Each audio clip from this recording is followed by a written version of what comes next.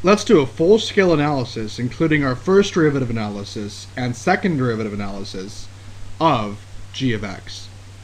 So for our first derivative analysis, we first have to find the critical points.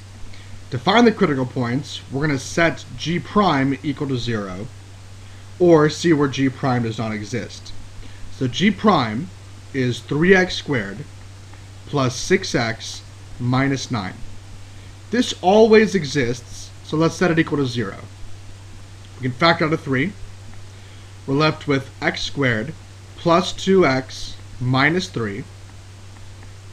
We can further factor this as x plus 3, x minus 1, which means that we have critical points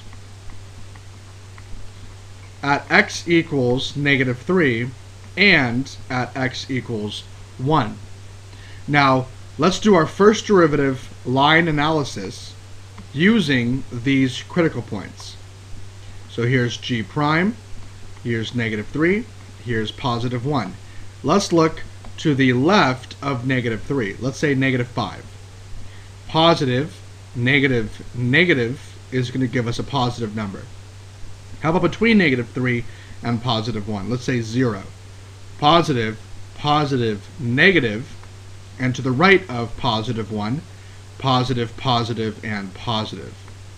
Which means that we have a relative max at x equals negative 3 because g prime is changing from positive to negative.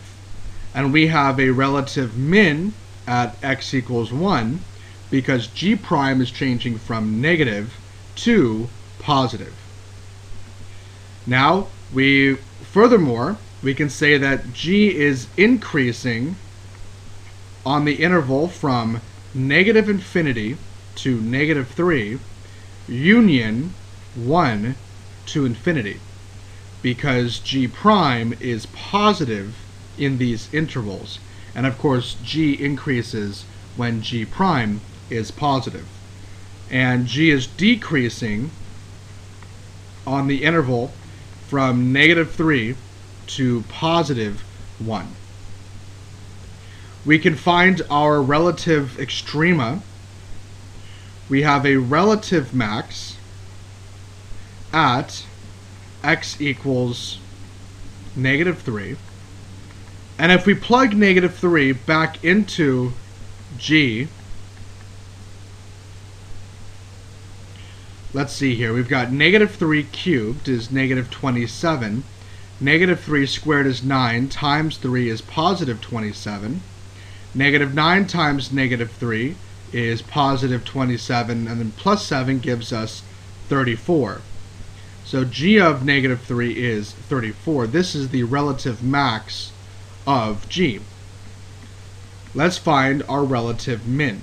This occurs at x equals 1.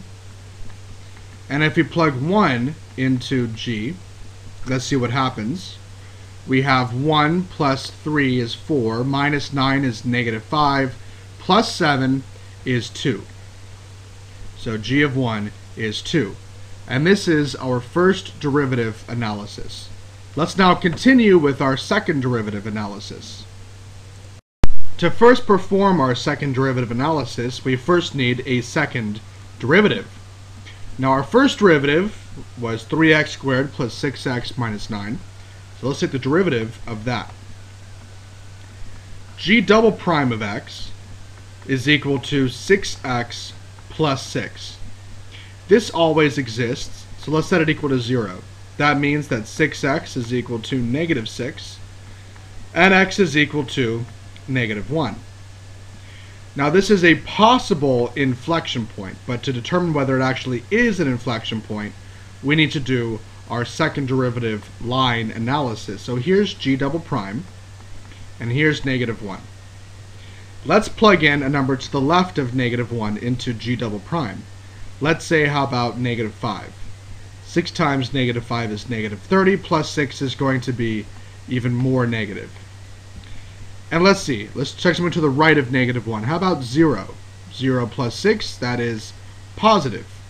So we do indeed have an inflection point at x equals -1. Furthermore, we know that G is concave up on the interval from -1 to infinity, because that's where G double prime is positive. And G is concave down on the interval from -infinity to -1, because that's where G double prime is negative. Now, of course, I have graphed this equation using Wolfram alpha. And if you look closely, let's take a look at our first derivative analysis. G is increasing from -infinity to -3. And it looks like at -3 we say that we have a max. Indeed, there is a max at -3. And of course, G is increasing up until -3. Then from -3 to 1, G prime is negative, which means that G is decreasing. So here's 1 right here. And of course, G is decreasing in that region. Of course, at at +1, G has a min. And here's our min right here. And to the right of 1, G prime is positive, which means that G is increasing. Now we found that the relative max occurs at -3 and is 34. And that looks right. And the relative min occurs at x equals 1, and that's 2. And that also looks right. Now let's take a look at our second derivative analysis. Our second derivative analysis told us that G is concave down from -infinity to -1. Well, -1 is right here. So from -infinity to -1, G is concave down. And then from -1 to infinity, G is concave up. And of course, -1 is our inflection point, because that is where the concavity of G is changing. And that is our full scale analysis right there.